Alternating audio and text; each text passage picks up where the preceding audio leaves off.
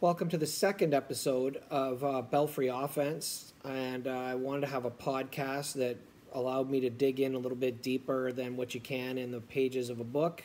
And so we're going to do this podcast and see how many topics we can go through and get a deeper dive on it. Today, what I want to go through is two elements that I think they go together, and that is heaviness at the puck and pressure presence. So these are two concepts that get talked about, particularly the heaviness at the puck. Pressure presence, not so much, but definitely a heaviness at the puck. You hear about it particularly every playoffs. Every time there's a trade in the NHL, you'll hear teams describe players, well, he's heavy on the puck or whatever. So first, I've dug into this pretty intensely over the years to try to figure out, one, what it really is when you really break it down. And then the second part is what it is and what it's not. Then that's the first part. Then the second part is figure out, when players aren't heavy on the puck, what does that actually mean? Like, what is it that they're not doing? And then, is there any way we can influence players who aren't as heavy on the puck and make them heavier? And there are a lot of things that you can do to make players heavier on the puck, and heaviness at the puck is a thing. It is definitely a thing. It's something that is required. It's important that players learn to become heavier on the puck, and so want to kind of dig into what that actually means and its correlation or relationship to pressure presence, which is a way of you being heavier on a puck. So what I think heaviness at the puck, and this is what I figured out over the years. When I first started studying heaviness at the puck, it was literally the heaviness at the puck. So player on the puck, someone coming to try to steal it from them, or the player is trying to take a puck from someone else. What is that? What are they doing? And it's the moments that are right at the moment of truth. Is the player able to resist a takeaway, physical contact? Can they manage themselves in small space, manage the puck in small space, and be able to find their way out of that? Or are they able to close space quickly and rake a puck right off someone's stick? Are they able to do that? So those things are what I was focusing on, and there's a lot that goes into that, but that's not where I should have started the focus. The real focus in pressure, in the heaviness at the puck, is actually, you can trace it back to positional discipline.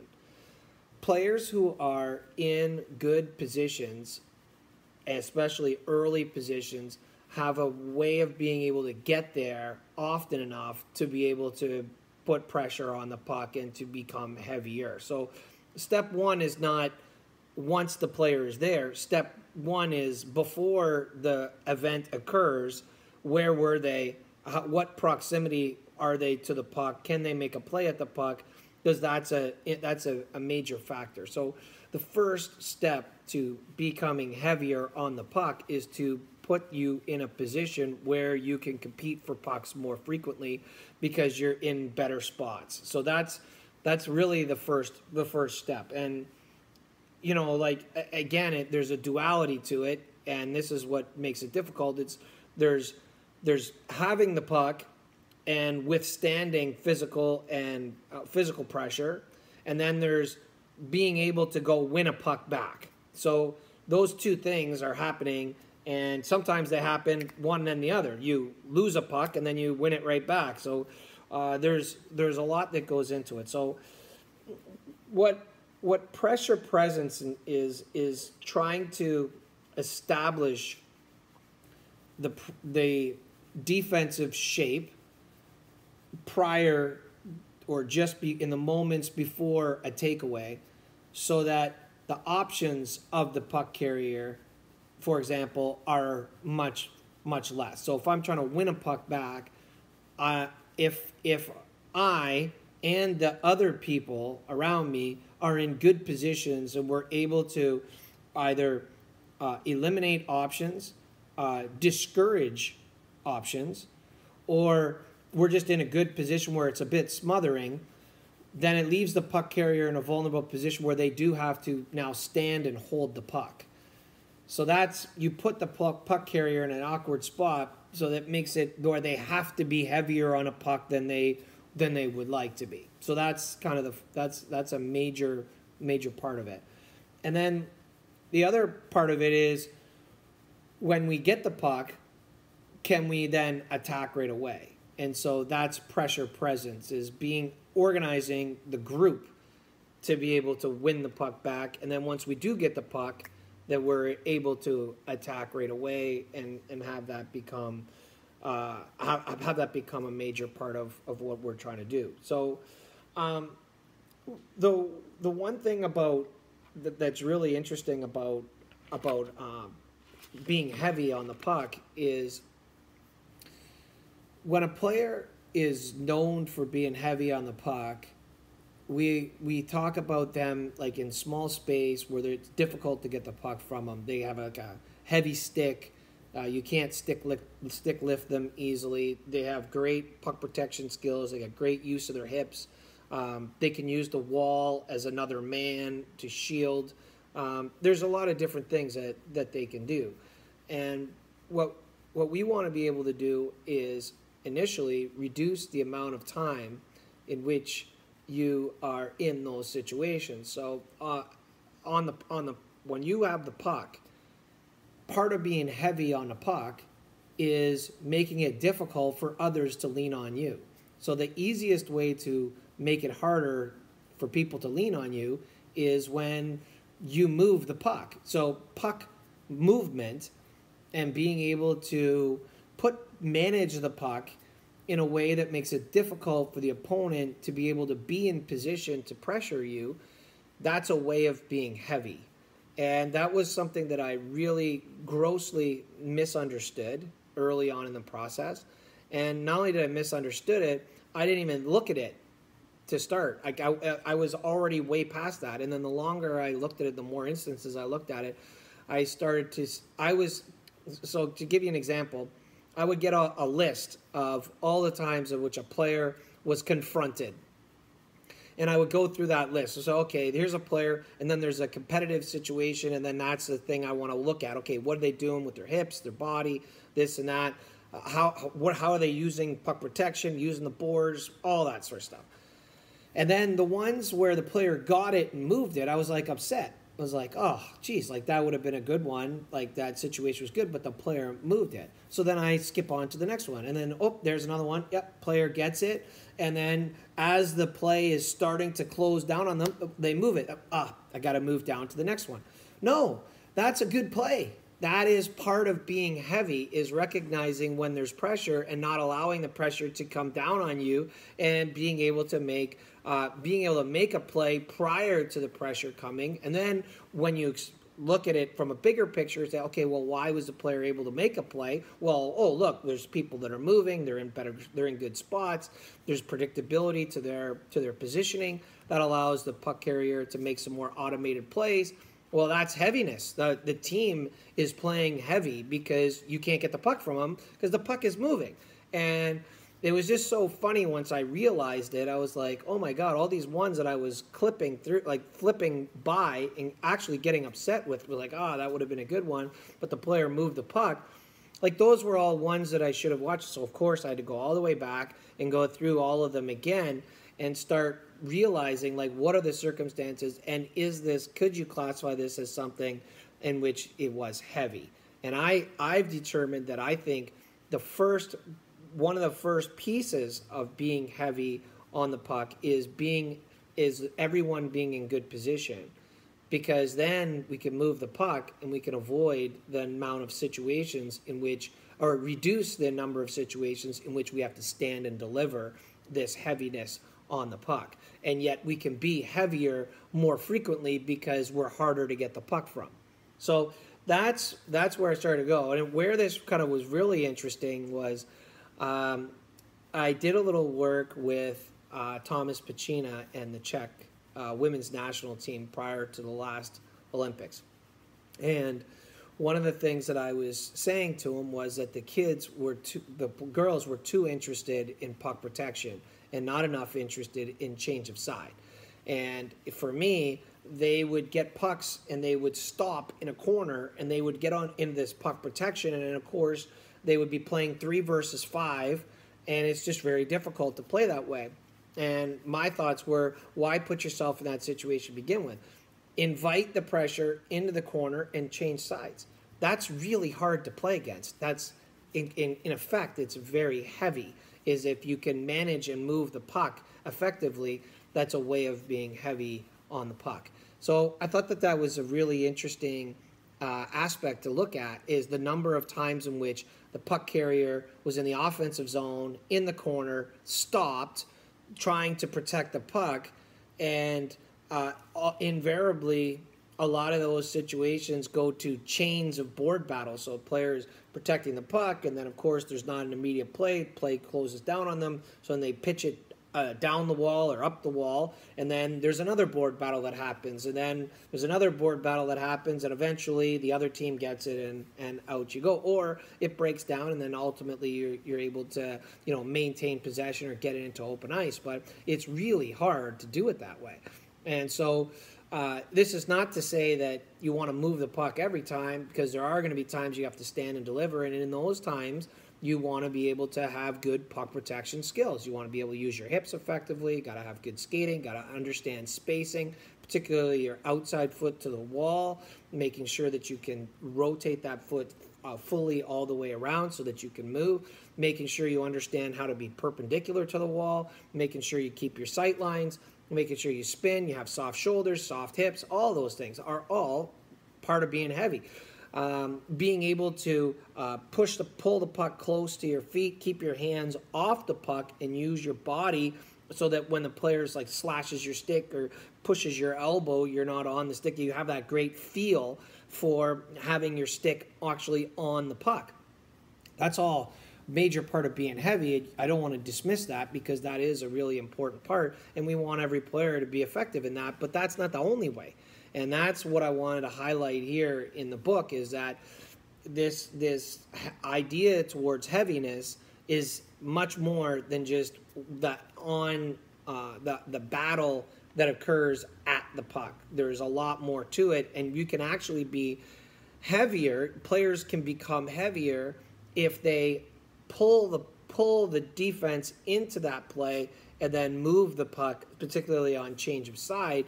Then you can really become what I would consider to be much more heavy. The other thing is in puck recovery, when you're shooting, players in a good spot, they're able to recover the puck. That becomes heavy because it's defeating emotionally to have a shot taken and then you don't recover the puck and the other team is able to sustain offensive zone time. That has a way of draining the defensive energy. And so that's an important aspect of it as well. But puck recovery starts with positional discipline. You have to be in the right spot. If you're not, you're now going to be chasing the play. So that's why when I laid this out in the book, I was really conscious about trying to really point out that positional discipline is really the most important piece, because then that allows you to move the puck, or it allows you to establish, like if you have the puck, it allows you to move it. It also puts people in position where they can help you. They can set a pick for you, set a screen. They can move into spaces where they can pop pucks to you. They can roll and find you on the side. And now you can get off the wall or out of that small space situation and make it harder on the defensive team. That's on the defensive side. On the offensive side, that was on the offensive side. On the defensive side, that's having pressure presence. So being within a range of where you could then pressure the puck. And so it's an ability to be able to force the puck carrier to have to eat the puck and now control it. So one of the things that I studied quite a bit was cutbacks. And The best part about a cutback is, building space off the wall. You build a trap door. You need to buy extra time because there isn't an immediate play. Now you can cut back into that space. The problem is when you cut back, that's an invitation. If you haven't controlled the feet of the defender, it's an invitation for the pressure to then close that space even more. So a cutback can kind of create more problems than it solves if you don't do it right. And oftentimes we can get, if you can angle properly, if you have great stick, first you're in good position. Then you can angle from that position. You can get a good stick in there. You can force the offensive player to turn. Now you have an ability to then create a heaviness where it becomes very difficult for the defense, the offensive team to be able to move the puck from there. So you can contain it, stop it, and then you can move in to ultimately get the takeaway. The commitment to be able to play through traffic and have a relentless mentality is obviously really important. But it's not chasing someone around. It's angles, and it's working together, and it's a team thing. So I guess the moral of this story as it relates to the combination of pressure, presence, and heaviness at the puck is I've taken what would normally be puck protection as an individual skill, or maybe two people working together, and I think it's much more group. And the more that the group is able to move in sync and with a purpose, the easier it is for you to be heavy, and it easier is for people who may not normally be heavy to become heavier and make heavier plays to make it difficult for the defensive team to control them.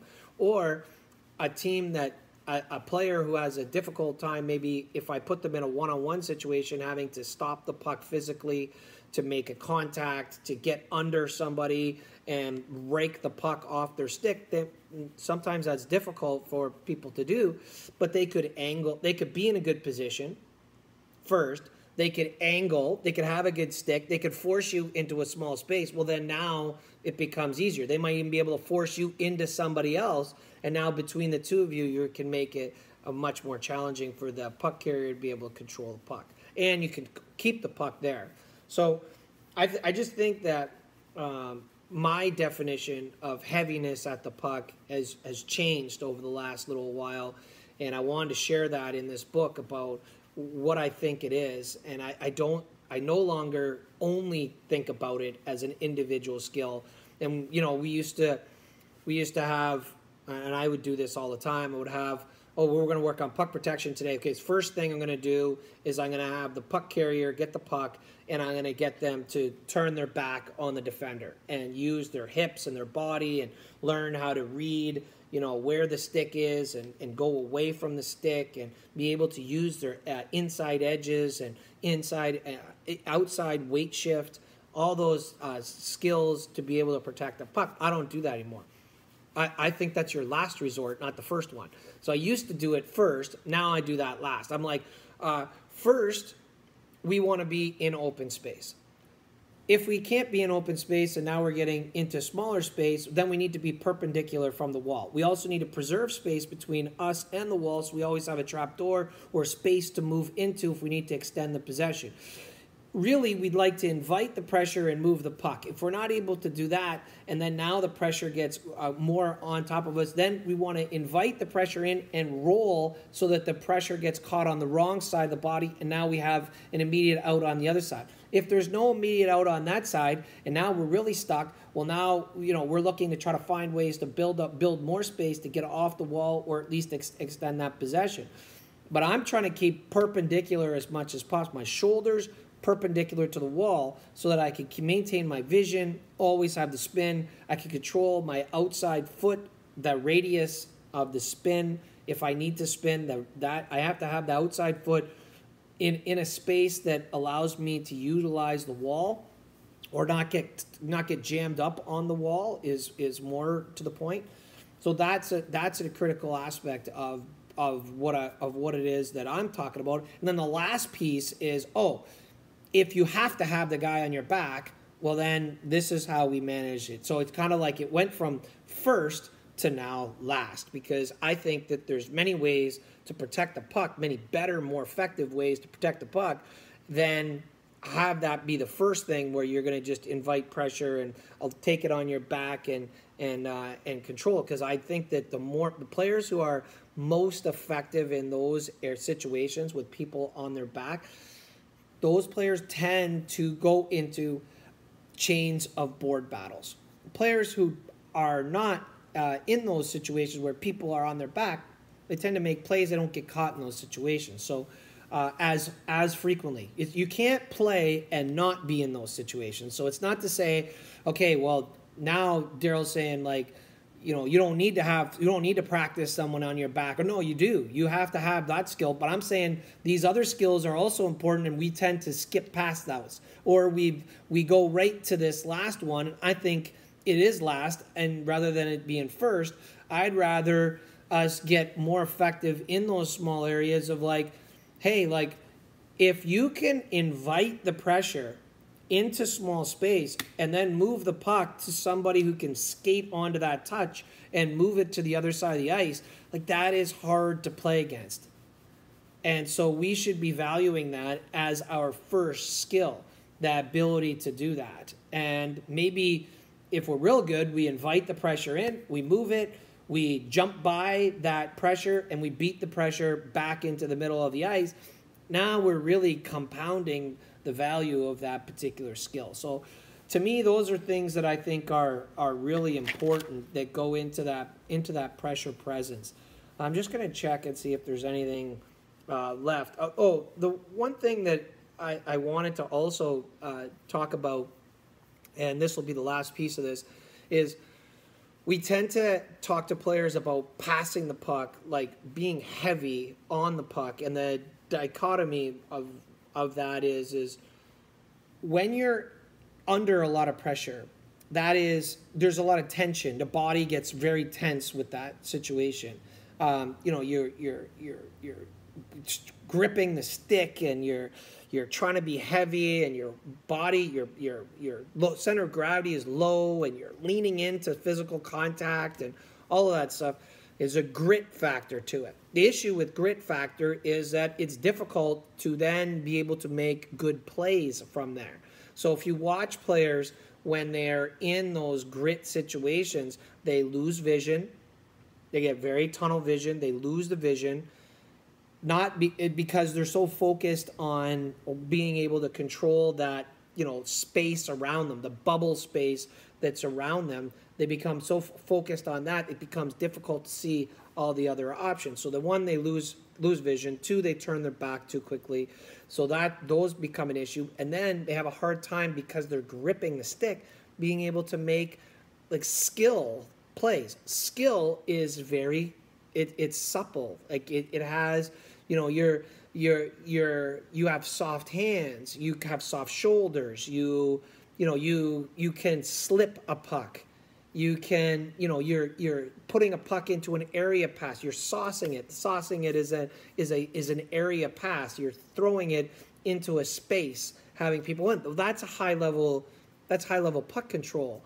Well, when you were teaching players to be grit on top of the puck, we also have to maintain vision and be able to make slips and subtle little plays, because we don't need to pass the puck incredibly hard. I think players tend to pass the puck way too hard, especially when you get to the lower levels. They're really pass the puck too hard, and if you really want to see this really really bubble up to the surface, is watch a female hockey game at a relatively high level, and what you will see is they tend to struggle shooting pucks off the pass, and the reason for that, for me, is because they pass the puck entirely too hard to each other. They zip the puck over there when the play requires a person's trying to shoot it off the pass.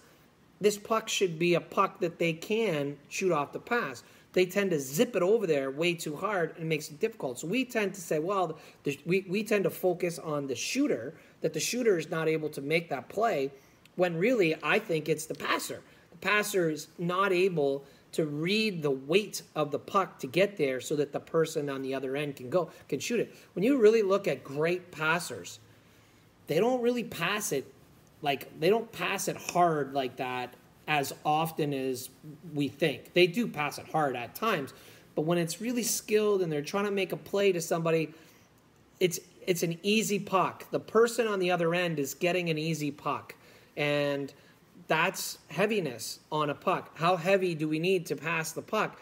And I think we can teach that in some of these mentalities that we're talking about here. First, let's invite pressure in and then move it. Before it even gets all jammed up and bottled up, let's not even bother with that. Let's get it. Or let's focus on first touch. So puck gets laid into the defenseman's corner. Instead of the defenseman trying to figure out how to escape the pressure all the time, just bump it. Invite the pressure one way, bump it the other way to your partner, we're out. Simple little bumps of learning how to, the weight of the puck, to be able to make us, under a lot of pressure and a lot of duress, can we make skilled plays which have the right weight on it so someone can skate onto it, or someone can shoot off of it, or someone can move into space easily with it. Those types of things I think are really important to focus on. And so that's where I wanted to go as it related to this book, was try to talk about some of those things, because I think those pieces get missed when we talk about heaviness on top of the puck. There is a need for it. Players need to learn to become heavier, but there's a lot of things that I think we miss along the way when we're teaching it, and we tend to just focus on the physical confrontation of the heaviness when there's so many other things that we could teach where they could become infinitely more difficult to play against without having to have that as their primary skill.